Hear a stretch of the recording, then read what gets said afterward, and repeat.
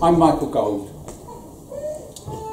I've spent most of my life living and working abroad, and people have often asked me, where are you from? I don't say I'm from England, I don't say I'm from Britain, I'm from London. I'm born and bred in London, and London is where I came from, and after 40 years absence, I'm living in London again.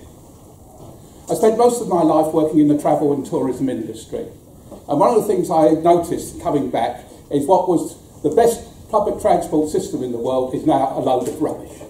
The trains are overcrowded, dangerous, and the buses are a disaster. And I actually know why they're a disaster. I haven't got time to explain to you, but in one word, it's privatisation and contracting out. That is a disaster that's befallen the tubes. So I understand the problems of transportation, I also understand the problems of tourism.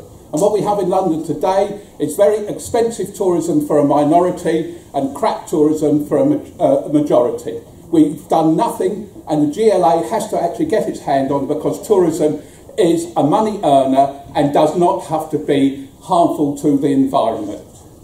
Finally, we've been told by a couple of people that we need to get to the immigrant community. I've had a relationship with immigrant communities for a long time. First of all, I'm a second generation immigrant. My parents didn't come from cricket-playing countries. I took to it. I still coach immigrant communities at cricket.